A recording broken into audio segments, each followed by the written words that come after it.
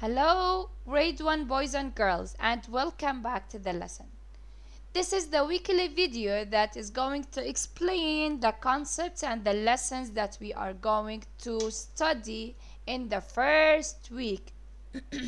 So this video is going to explain lesson 1.1 in our math book, which is about addition, and it is called Add To.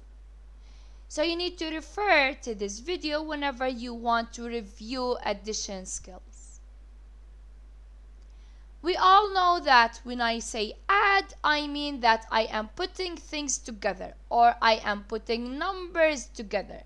So if I can see on in the picture on the left, if I have five blue cubes and my friend gave me 2, this means that I will put them together. I will add them together, right? I will put them together means that I put things together. But I will add them together means that I will add numbers together. And for writing an addition sentence, I will use the plus sign that we can see it highlighted in yellow. So the word add means plus sign that I can see in the picture. To add numbers together, I need to count. So if I have 5, then my friend gave me 2, then I need to put 5 in my mind, then count 2 more. So 5, 6, 7. Excellent. Look at the picture at the right of the screen. We can write the sum of 5 and 2. This means that we are adding 5 to 2, and we are finding the total number of cubes that I will have after I add 5 and 2. And this will equal 7, as I explained before. So the sign equals means that I am finding the sum of 5 and 2.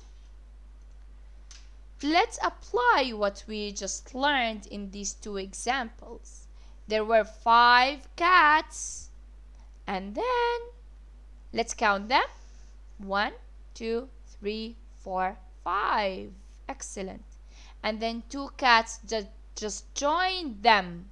So how many cats do I have in all? What do you think? I guess that you could count all of the cats together. Right, bravo. So I have 5 and 2, which means 5, 6, 7. Excellent. I have 7 cats in all now. Let's look at the birds. I have 2 birds, one green and one orange. And how many birds came and joined them? Oh, a lot of birds came. We have 6 other birds joining them. So, we had 2 before, and then we need to add 6. Excellent.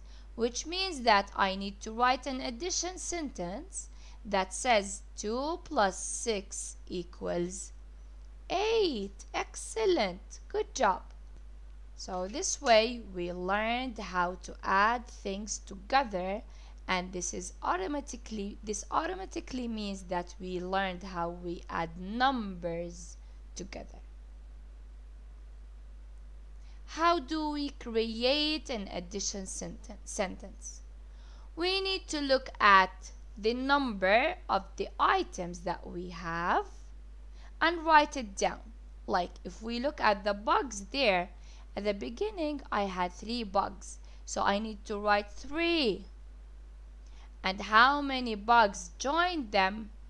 6 bugs, right? So I need to write 3 plus 6 equals, let me count, 3 in my mind, then 4, 5, 6, 7, 8, 9. Excellent.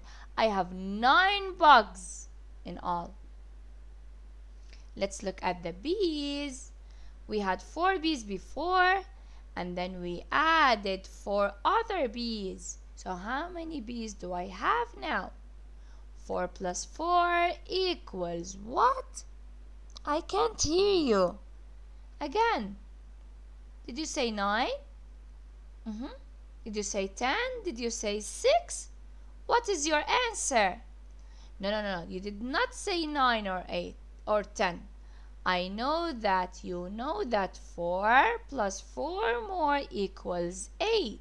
And we can count all the bees together and find out that there are 8 bees. Now this way we could learn about addition, and we applied some examples of adding things together, adding numbers together, and writing addition sentences. At the end of my video, I want to say that you were excellent today. I love you all and thank you so much.